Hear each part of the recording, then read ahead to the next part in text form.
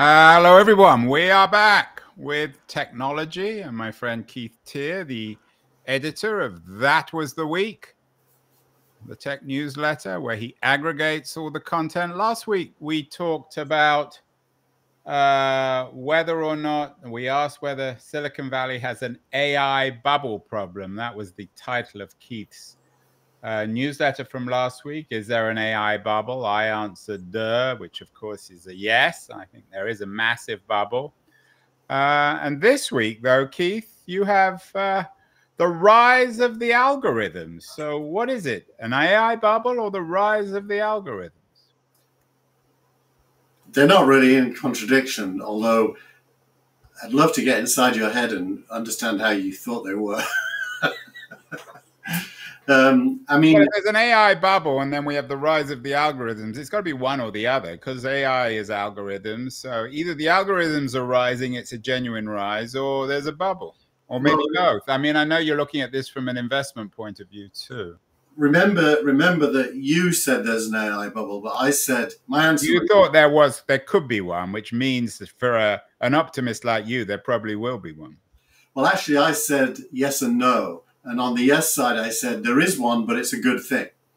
And the rise of the algorithms is a good thing as well. Well, the rise of the algorithms is all about the main news story this week, actually, which is that BlackRock, which is the largest investment company in the world, has spent $3 billion plus buying a company called Preqin. Preqin is a company formed in London quite a number of years ago, 20 or 30 years ago, that is one of the companies in the space of data for private company investing, a little bit like Crunchbase. And $3 billion is a big price tag. And the CEO of BlackRock, announcing why they're buying Preqin, said that they believe that there's going to be a trend towards, in quotes, indexing private markets. And of course, that made my ears prick up because my company SignalRank indexes private markets, specifically Series B round venture-backed companies. So I decided that, if BlackRock, which by the way, in its previous history bought Barclays Global Capital, which owned the iShares brand of public market funds, which are also indexes. BlackRock is the world's leading indexing company. If they believe it's true, then all those people who've been saying to me for the last couple of years, Keith, what you're doing doesn't make sense, now have to eat humble pie. So that's the private market indexes are coming, although your logic is based on one acquisition, right? No, more than that. It's also based on the thing we've discussed on previous shows, which is Destiny's Tech 100 index, having listed on the New York Stock Exchange and doing very well, trading at 4 times the underlying asset value, which indicates that investors like private company indexes. That was the second thing. So when explain, because not everyone is as sophisticated as you, Keith. What is a private market index? What does that mean? Yeah, it's a good question, Andrew, because there's a lot of subtlety here. The first thing is to acknowledge that private markets typically are not indexed. What does that mean? It means that private markets are where venture capital and private equity plays, and typically you have firms picking single companies to back. And an index is the opposite of that. An index is when you buy all the companies in a space to create, to, if you will, capture the average performance of the entire asset class. So, the S&P 500 would be the one most people would be familiar with. It's 500 companies. When you buy the S&P 500 index, you get a little piece of each of those 500 companies weighted by the companies. And in private markets, that hasn't existed. The reason it hasn't existed is nobody can invest in every venture-backed company in an asset class. For example, every seed company or every A-round company or every B-round company. So up until now, indexing has not really been possible. With the rise of algorithms, it's now possible at least to claim that you can pick a subset of the companies that will outperform the average, and that subset takes on the form of an index. You invest in every company in the subset picked by the algorithm. So there's a great article this week by Jared from Rebel Fund. He picks Y Combinator companies, and he shows the stats to show that the algorithms he uses to do that outperform the average Y Combinator company. Now, he is not indexing in the sense that he's not going to list publicly and let you and me buy shares, but he kind of is indexing when it comes to using algorithms to select a subset that will outperform the average. Okay, so I get your point, but coming back to the bubble issue, the rise of the algorithms you're describing in this week's newsletter, the private market indexes, is just, in a sense, is the froth on the AI bubble. It's not proof that there is or there isn't an AI bubble. Is that fair? Yeah, it doesn't really address that narrative at all, because I will argue that BlackRock's $3 billion, it's buying a company with revenue, and Preqin is not an AI company, but BlackRock is an AI company, and it will plan to use that data to enhance its AI selection process and build indexes from it. So it's fairly complex. I don't think it directly addresses the bubble question, but that's a big check. So you could say that tangentially, at least it does. SignalRank, by contrast, we find it super hard to raise money because the world doesn't yet understand how powerful indexing is, how powerful the algorithms are. So we struggle.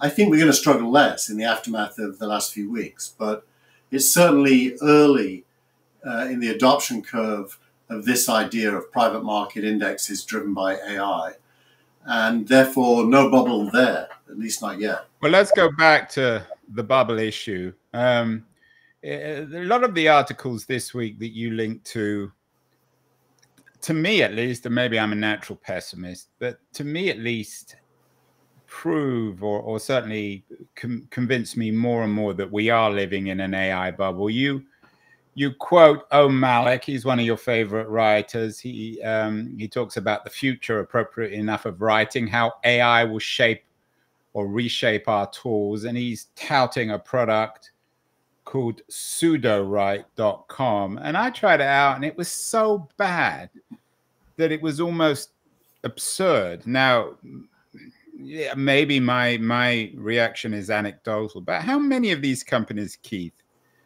are just raising money because they claim to be AI companies? So in the writing space, it's companies like PseudoWrite. Maybe they're better than my experience was, but I tried them out, and it just seemed to be so bad, so much worse than what I myself could write. Yeah. So I'd separate a few things out. I mean, firstly, Om, I don't think Om is especially touting those two apps. Lex as well is one he mentioned. I think he's just using examples. And more important in what he said is this concept of building AI tools into writing tools. He wrote the piece because you'll remember WordPress. I certainly do. The founder of WordPress passed away last week. Yeah. That triggered him to write the piece. I agree with you that the tools he mentions are not very good. Do you use Grammarly? I use Grammarly. No. Well, so Grammarly is it's a word and sentence checker, a meaning checker. It's got a thesaurus. It's very good. It's nowhere near as good as OpenAI or Claude. You know, if I copy and paste stuff into OpenAI or Claude, it will do a better job than Grammarly. Now, OpenAI and Claude are not yet built into any word processor. If they were, I think I'd be interested to see what would happen. I think something good would happen as long as you were writing and it was helping, and you weren't kind of trying to delegate your writing to an AI, because I don't think the AIs are good enough yet to do writing better than humans. I mean, they're so far away. One of the other articles you linked to this week is another one about boom times, or the bubble, from Spyglass, lowering the boom on the new boom times. And it talks about how much money is flowing. How much of the current stock market boom, Keith, is being driven by AI optimism?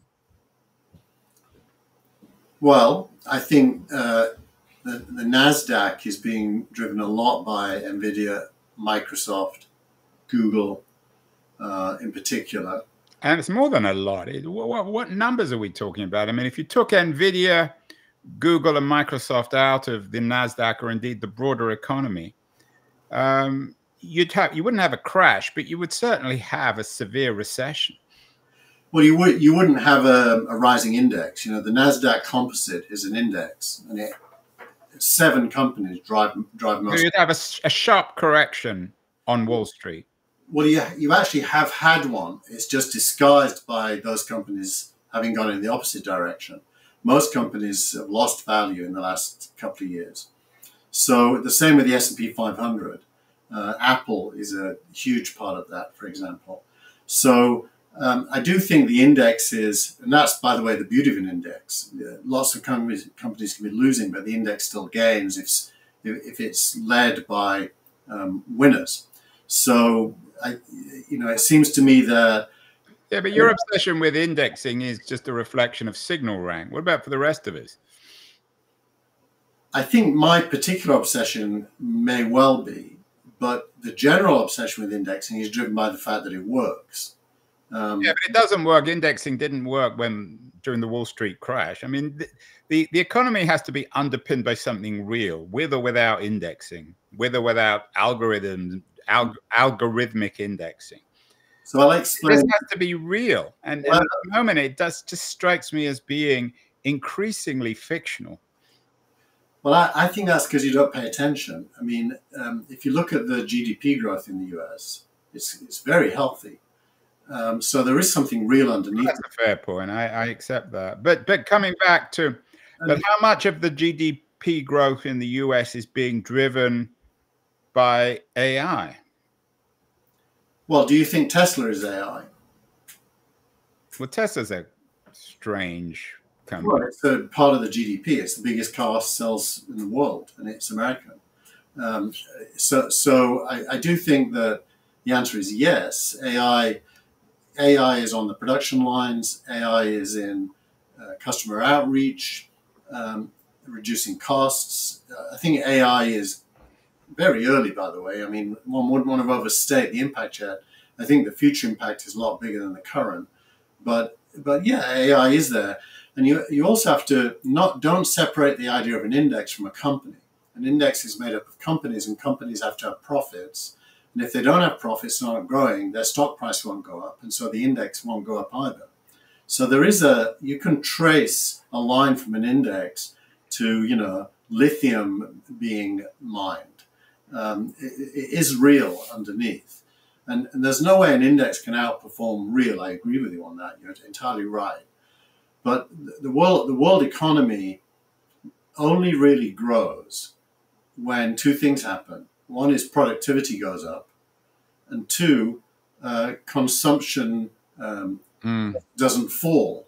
And it seems to me right now productivity is going up and consumption is not falling, at least in the States. There are some parts of the world where it is.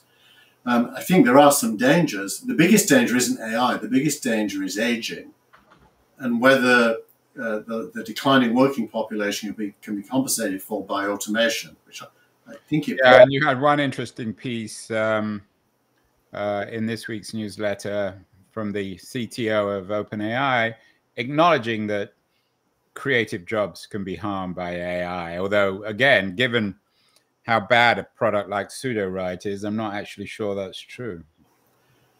Yeah, I wouldn't judge AI by Sudowrite. I would probably judge it. Look, I don't want to be old. I know a lot about AI, and I know enough to know that it isn't finished yet, and that sometimes it's disappointing. But it's not just. Let's leave we pummeled, or I've pummeled Sudowrite, probably unfairly. But there are lots of other companies. You have a link this week, Keith, to an Engadget piece about now you can get AI Judy Garland or James Dean to read you the news through 11 Labs, which actually isn't a bad product, much better than Sudowrite. But I'm wondering, is there really a business model? Are people really going to pay to get AI Judy Garland or James Dean or whoever to read you the news? It just seems it's like we're back in the 90s and there are all these people desperate for a business model using technology to chase it. I must admit, I smiled at that one. It made me think that... I mean, you listed these. It's not like I'm making this stuff up. These are part of the newsletter this week. Yeah. I put it in because it made me smile. It made me think that the product manager at 11 Labs, which, by the way, is a great company, technology-wise. Aren't you? You've invested in them at? No, we haven't. They would have qualified for the single rank index, but we didn't invest because we didn't get access to it. But I was going to say, he must, or she must be my age, because why would you choose Julie Garden? I mean, even older than me, actually. Julie Garland, not Julie Garden, Keith. Why would you choose Julie Garland and James Dean, which most young people who might want to have a book read to them have never heard of? I think it should be P. Diddy and, Tracy Ullman. Whether it's P. Diddy or Tracy Ullman or Judy Garland or James Dean or Marlon Brando, is there really a market for these sorts of things? People are going to pay for this? I mean, it's all fun, and it was always fun in the 90s. We both did startups back then. Yeah. All sorts of creative ideas were thrown out. Very few of them actually made money. There wasn't really much of a business model for most of them. Yeah, I think I use 11 Labs. I've done my own voice on it. You pay for 11 Labs? No, and I've used it. So I could give it this week's editorial, and it will give me back the spoken version in my own voice. How good is it? It's really good. It can do a Yorkshire. I could do a that was the week with an 11 Labs Keith tier. Yeah, if you copy and paste text, it will, and I give you access to my voice because I own my own voice. But if I give you access to my voice, yeah, you could write something and have me speak it. It's only audio though, no video. So what we really get to, we'll get to it later in the show, but it's starting to be the case that you can do the same with video and voices. And you've probably seen some of those online. Right. And again, I keep on saying basically the same thing, but your startup of the week is a company called Runway, which apparently, according to some online media, is in talks with General Atlantic for a $4 billion valuation fundraise. So having seen that, I think I may have even emailed you the link in the first place. So I signed up for Runway. And again, maybe not be quite as bad as Sudowrite, but it's not that impressive. What did you do with it, just out of interest? I looked at their front page video, which supposedly is their strength. I didn't use it at all. And it was just this music and lots of weird video that didn't strike me as being particularly original or worthy of payment. I asked it to make me a scene of people serenading on the Scarborough seafront. That's the town I was born in. And I didn't give it a picture of Scarborough, and it produced its own video with some weird hybrid Scarborough. Yeah, and but it was good enough that I recognized that it was Scarborough, and it wasn't that bad. I mean, well, not that bad, and yet General Atlantic is believes it's a $4 billion company. I did play around with it on our street in San Francisco. It's a narrow street. A bus got stuck last weekend, so we took some photos. And I put the photo into Runway and said, make me a video showing what happened and explaining that it was the driver who screwed up because the bus took the wrong turn, shouldn't have been on our street in the first place. And the video was just an utter mess. It didn't understand what I was asking, and the product was worthless. Well, less than worthless. Well, so I think just one detail. The article I pointed to talks about a new version. I'm not sure that new version is yet available on their website. We've all heard of new. There's always a new version. I'm sure your company has a new version as well. The demos in the piece accompanying the new version claim that it's better than Sora. Sora is already very good, although it only produces 1-minute videos. I don't know how long these ones are. Sora is an OpenAI product, is it? Yeah. Yes. But if you ask the question, why would a sophisticated shop like General Atlantic, which is a super intelligent investor, why would they do this? Then you've got to let's start by assuming that they're not stupid. So, which they may well be stupid, but I'm going to guess they're not. Well, they weren't any less stupid in the 90s when it may not have been General Atlantic, but when lots of highly credible VCs poured ridiculous amounts of money into crappy startups. But they made 1,000 times more money than they put in. Even they did, but everybody else lost, really. Well, who's everybody else? There's only venture capitalists and startups. There's no one else. Well, if you want to go back to the 20s, maybe this would or wouldn't create a stock market crisis. But if, as I suggested earlier, the big tech companies like NVIDIA and Google and Microsoft are being radically overvalued because of this AI boom, ultimately the correction won't just affect the startup environment, but everybody. No, I think that's too gloomy. I mean, I'm prepared to be nuanced about what could happen, and I certainly think all bubbles end in crashes. So I don't disagree with you. But are you acknowledging now there's a bubble? I've always said it's a bubble, but I think it's a good thing. I think bubbles are good. Bubbles indicate opportunity. If there's no bubble, then there's no excitement. So was the tulip boom in a bubble? Was that a good bubble, or was the bubble in the 20s around the American automotive industry, was that a good bubble? I think I don't know enough about the tulip one, but my instinct would be that was nuts. The automotive one and the railways ones, I think, were not nuts. Because why? Well, but if you take the really long term, it's the Keynes argument or joke that in the long term we're all dead anyway. But the automotive one, Keith, sure, in the long run, probably you got the roads and the railways. And railway, but leaving aside the railways, let's say the roads, the automotive bubble in the 20s, which resulted in the Great Crash. I'm not saying that the 2020s are the same, but there are some ominous, eerie similarities. So the car industry was good, and ultimately, car technology radically revolutionized everything about America. But we still had to go through the Great Depression. Yeah, but I don't think it's not intellectually honest to focus on a crash unless you draw the whole graph before and after. And if you look at the stock market over any period of time, really, it only goes up. So yes, it goes up like this, and when it goes down, it's a crash. And we recently have seen 3 of them, right? You and I lived through the internet bubble. We lived through 2008, and there's one happening now. So, yes, there are crashes, but those crashes are crashes in the context of human progress. That's a tautology. But coming back to the current situation, it's not equivalent to the 20s because there's many more protections against the stock market crash.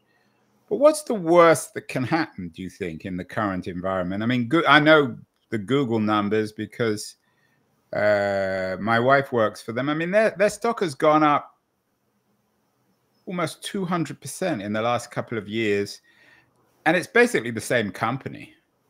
Well, no, the revenues have been going up as well. I don't know if the revenues are going up 200%, and they shouldn't. Or Microsoft's the same. I mean, Microsoft's gone up even more sharply. Yeah, but if you do the math on the growth in revenue and profit, and you look at the multiplier effect, how much does your stock gain for a certain amount of profit? I don't think it's disconnected and got out of whack. So what's the worst? I say, okay, what's the worst that could happen if there is a really, really sharp correction later this year or next year in the stock market, in the public stock market? That some of the gains you've already made won't exist anymore. Well, that goes without saying. So the worst that can happen is you're still gaining, but not as much.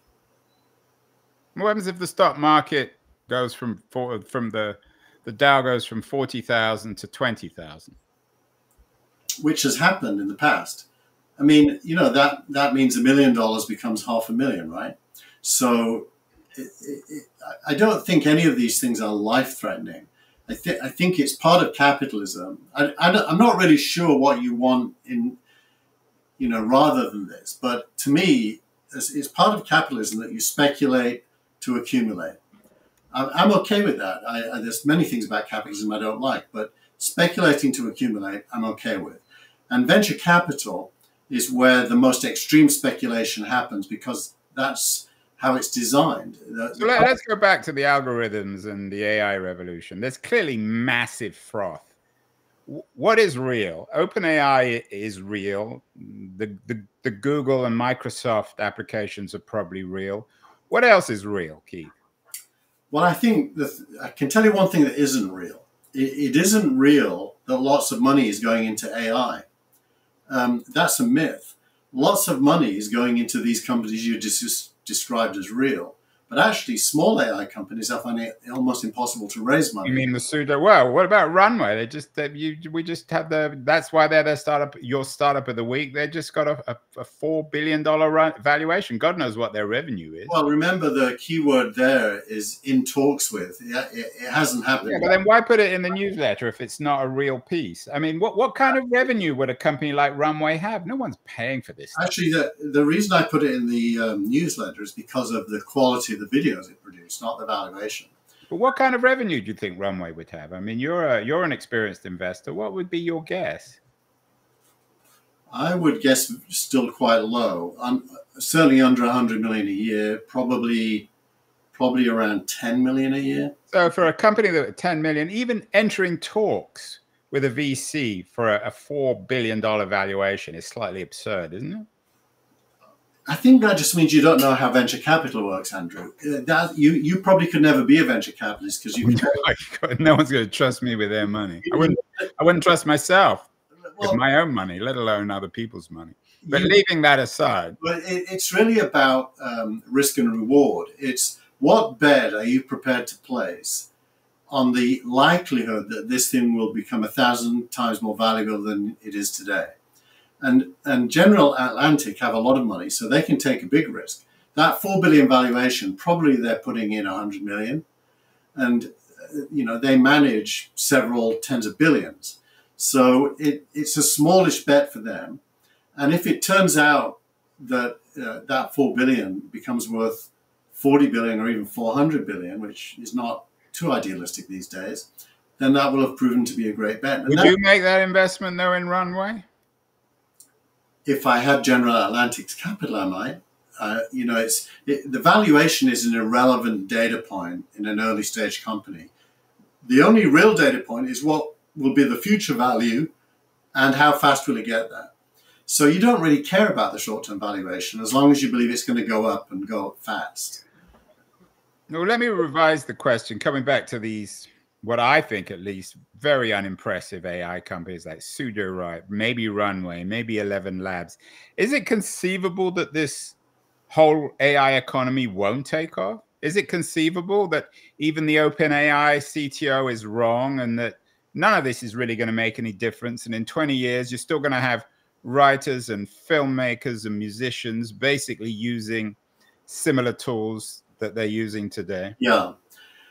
I find that hard to believe just because I use this stuff every day, and there's enough that is very valuable that I don't believe that can ever go away now. It's like once you've seen it, it can't go away. And a lot of money is flowing to those good things. Now, if you ask me another question, which is it going to be like the rest of venture capital in that 90% of these investments will fail? The answer is yes, absolutely. That's guaranteed. That's the whole point of indexing. 90% of these investments will fail, but the 10% that don't will carry the whole thing up so that the total amount of money made will be vastly bigger than the total amount of money. Is that true of our show too? 90% of what we say is a waste of time, but how are we going to know the 10%? That's not up to us to know, is it? That's for others to decide. Well, finally, Keith, you've done a good job defending venture capitalism. The X of the week, I think, touches on it as well. It's from Cloudflare to help preserve a safe internet for content creators, we've just launched a brand new easy button to block all AI bots. It's available for all customers, including those on our free tier, and that's TIER rather than TEARE, Keith's tier. Read our blog post for more details. Does that show, Keith? I mean, maybe Cloudflare is doing all right. Does that show it's like back to the gold rush of the 19th century? The only people really making money here are in the 19th century. It was Levi's selling the miners their clothing and picks. These days, it's companies like Cloudflare and probably NVIDIA. Yeah, I mean, Cloudflare is a great example of some of the things we've been talking about. Cloudflare today is valued at $30 billion. $30 billion. Its annual revenue is $1 billion, 1.3. So it's valued at 30 times its revenue. Matthew Prince and Michelle Zeitlin, who were the two founders, I was their mentor at Sequoia Capital when they did TechCrunch Disrupt in, I'm going to guess it was 2012-ish, when they got their first investment, and people said, how could you value that company? Did you invest? I did invest, actually. Yeah, I did. They eventually IPO'd. Now they're worth $30 billion. And what they do is they run your network and they protect it from all kinds of bad stuff. So this is, and they weren't very well understood, because in those days, people didn't really understood how networks worked. So they were very technical, and it was hard to get people to understand them. But now they're huge. Now, what they've done is they've added blocking bots from using your site for AI training. And it's part of then services they offer if you use them. And by the way, it's free for small companies. So New York Times, I know they've got a lawsuit with OpenAI claiming they're stealing their content. If New York Times used Cloudflare software, then the OpenAI crawlers couldn't access their data. Is that right? Correct. As long as they respect it. I mean, respect it? Well, it's a set of rules. They're standardized. Technically speaking, you put a file on your server called robots.txt, and you put rules in there, and everyone usually agrees to play by the rules, which is if it says, no, you, Mr. OpenAI, you don't have permission, then the OpenAI crawler won't look. That's the way it works. I don't know if that's exactly what Cloudflare have introduced. It sounds like they've added. It's a real, I mean, to be fair, I mean, I've been rather negative today. The Cloudflare is a real product. It's not like Sudowrite or Runway or 11 Labs. It's not speculative. There's a real demand for what they have. But again, it goes back to the success of a company like Levi's in the 19th century, selling clothing to the miners. I think that's true. It's also true that OpenAI sells models to developers. And you've often pooed this, but it seems as if the real interesting model for what's going on was the success of Cisco in the 90s, who, in a sense, I guess, it was a network company much more powerful than Cloudflare, that was driving the 90s boom in the same way as NVIDIA now is driving the 2020s boom. Yeah. And when you look now, I don't know what they're doing now. Cisco is worth 190 billion, so it's worth, divide that. A lot. I mean, your startup's worth more than that, isn't it, Keith? I wish. That would be nice. That would mean I'd build. But at one point, Cisco was the most valuable company in the world in the 90s.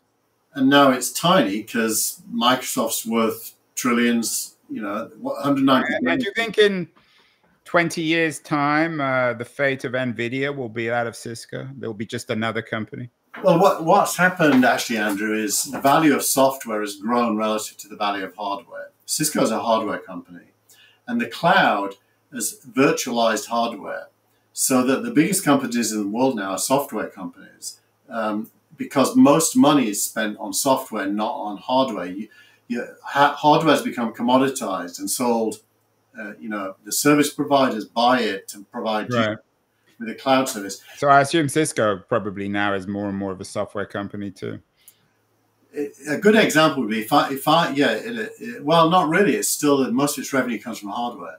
But if I bought an NVIDIA GPU today for $30,000, which is roughly what they cost, if I can put it into a computer and run it, I can get that $30,000 back in 3 months. And the rest of the year I'm making a profit because the software running on it is more valuable than the hardware. You sound like an NVIDIA salesman, Keith. We are having a break for the next 4 weeks because Keith and I need a break. It's summer. It's summer, and summer is not a time to worry about technology. But to end, Keith, because we won't talk again until August, a couple of questions. It'll be a month's time. What's the chances in a month that the entire world economy will have crashed? 0. No. 0? 0. What are the chances that England will win the Euros? Also 0. And finally, what are the chances that Joe Biden will still be running for president? Sadly, quite high. At least 50%, probably higher. It should be 0. Well, those are a reflection of my concerns. What about for you? Any? I'm always asking you the questions. Any reverse questions? What should we be looking for in the next month? What's interesting? My question would be, will Manchester United buy anyone in this transfer window? And my response to that is nobody cares except Manchester United fans. But I haven't got any real, I'm pretty decent at medium term and long term. I suck at short term. Well, isn't a month? That's long term. Isn't that a century, a month in Silicon Valley for most people? I think maybe not the summer because everyone goes on holiday in July. That's what I think. I think our summer break is going to map to a summer break in the news cycle. Well, that's how we'll start, Keith. In a month's time, we will address whether or not the global economy has crashed. It's not supposed to be a show about politics, but it will be interesting to see. My sense, by the way, is that Joe Biden won't be running this time next month, but we will see. Have a good break.